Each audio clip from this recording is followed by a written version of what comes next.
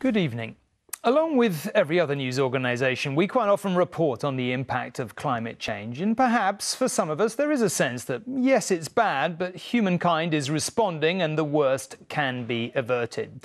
But those of you who really know this subject will need no convincing of just how fundamental this threat really is to every last one of us. So, over the coming months, we are going to try to explore the reality in a methodical way.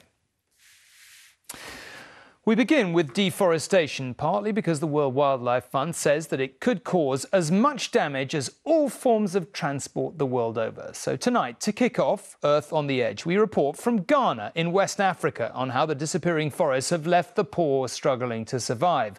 Closer to home in Ukraine, Juliet finds that Europe's love affair with cheap furniture is making attempts to curb illegal logging all but impossible.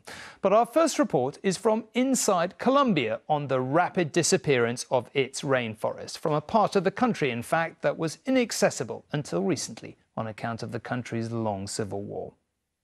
Well, after that, you may be tempted to think that, yes, deforestation is a serious but far-flung crisis, but this is simply not true. On the edge of the EU, huge sections of forest in Ukraine are being cut down to meet our desire for cheap wood, for furniture, DIY and building. The vast majority of Ukrainian wood ends up in the EU, and 40% of it is from illegally felled trees.